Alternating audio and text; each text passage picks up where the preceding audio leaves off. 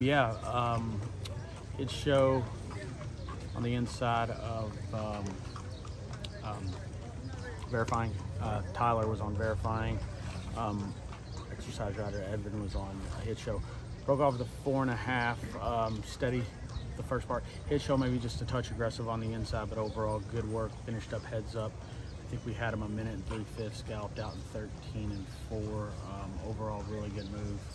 Wasn't looking to do as much with that set as we were with Angel of Empire and Jace's Road. They broke off with 5/8. They went 3/4 from the 5/8, 113 and 1.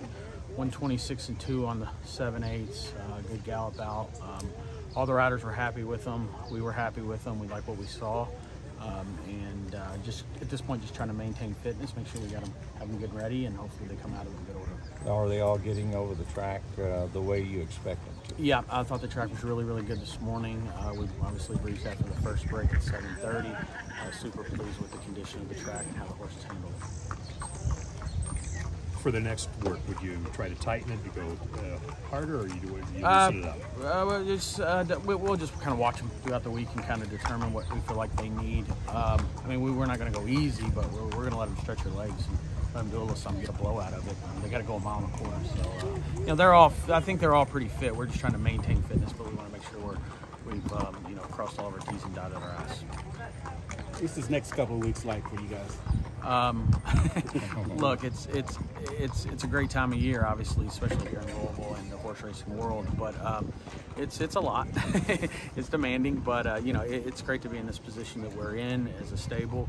We've got good colts. We're hopefully can they put on a good show Kentucky Derby Day, and we got a group of fillies as well Oaks Day. So it's an exciting time, and looking forward to kind of getting it over with, but hopefully enjoying a little bit of it as well. Can you tell us about anything that you've learned in the last recent years, bringing horses like Mandaloun to such a quality, as your career has progressed? Just talk about it's that. valuable to have that experience that we've had with the Central Quality Mandaloun 3 we ran last year. It does mean, I think you can look back and think about how, at the end of the day, the bottom line with all this, the horses have to be doing well. That's the bottom line. If the horses are doing well, they show up and run their race, and you get beat, you wasn't good enough, and you get a good trip. If you show up and you feel like you're maybe not quite doing as well as you could be, you're probably not going to run that well. So, it's all about having them fit, happy, and ready to run. Brad, when you look at Angel of Empire, where he started as a 2-year-old and where he is now, have you had a horse make that big of a jump? I mean, is that pretty unprecedented?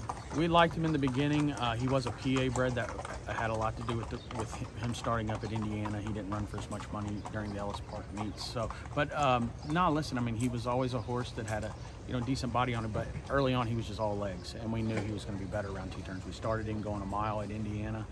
We liked him that day, and he has improved a tremendous amount throughout the winter. I think he kind of showed that he could play at the top level in the Smarty Jones when he ran second to victory formation, but galloped out really big. And a lot of people noticed that. They said, this horse going a mile and an eighth and beyond is going to be a serious player, and he's been able to pick up 2 victories going a mile and an eighth coming into this Derby, and he just looks like a horse that he's going to love the mile and an eighth. And somebody in the barn said,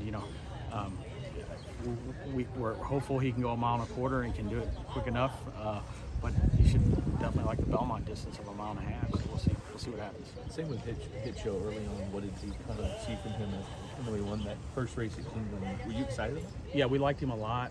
He's a horse that showed a lot of talent, fast works leading up to that. It was a little bit of an odd run race. They went really slow. He was down on the inside. He split horses. The figures didn't come back extremely fast, so we kind of were scratching our head. His second race here going along, just didn't really get involved early, and then he kind of showed us at Oaklawn what we were expecting from him in his second run. And then, for him to go on the road and win the Withers was a big move. We had some issues with actually getting him up there. They delayed the race 1 week, which actually worked out well for us and getting him there. Came back to the fairgrounds, and he's a horse that's he's moved around a lot, and he always handles it. He always settles in, so I think that's something that'll be beneficial to him with a big crowd here Derby Day. You had 4 horses out there this morning. Did you get a chance to peek and look at like the Champion Forte when he was out there? I didn't. I did see Tapas Strice, and he looked amazing from the quarter pole to the wire. What little I saw, but yeah, he looked amazing. but he was the only one I kind of was watching. I was just wondering if you Yeah, could try to watch these other horses if I had the train. opportunity, sure I would, and I'll probably watch a video of them later just to kind of see how they're moving and what they're doing. Todd says that these last workouts will keep you up at night. Is that the case? Do you feel that way? Yeah, when the weather doesn't look good, it will. Yeah, there's no doubt. I mean, I've checked the weather all week. I mean, off and on, and you know, there was a shot that I was going to take verifying in hit show yesterday. Looked like the weather. The rain was delayed a little bit, so I decided just to wait to today. But and it worked out. So, but no, it is. You know, you got to have it all. You know, the riders. It all. It's a lot of moving parts, and it has to be organized. What impresses you about verifying? Well, physically, he's a beautiful horse. I mean, he's an outstanding looking individual.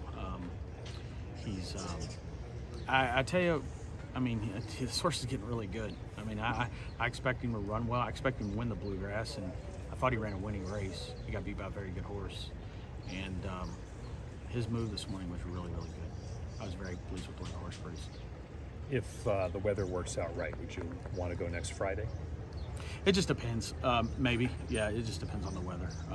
I obviously didn't want to wait any longer than we waited. I even thought about going at 5:30 this morning, but like I said, the weather held off. So it's, once again, I just have to watch the weather all week.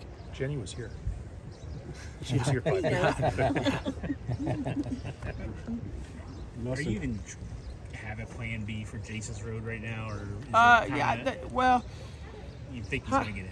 I'm thinking he may. You know, 21. I mean, it's there's a good shot. I mean, last year when they drew the race, the winner was 21. So, you know, there's a good shot he could get in, I'd say.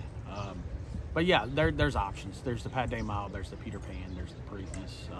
There's all sorts of races that we can back up to. Would you do, if he's on the AE, would you enter? I mean, if you know you're going to be 21. I talked that over with the Allball family, but I would say probably so, yeah. I mean, I don't know how many, do they just do 2 or 4 AEs? 4. Up to 4. I would say, and I'd say all 4 spots would be filled. People get excited to run in this race. It's the only race in the world that you can be 140 to 1 and you're excited about. So, that's the way If Jace's Road goes, is Flo on you? That's the plan. Okay. When's the star of the show, Mr. Manship in? Oh, yeah. That should have been the first question. Yeah, probably in another, probably maybe the week of. Is he training? Is he, No, he's not in training. Emptying the feet tub? Is he, Yeah, exactly. Yeah.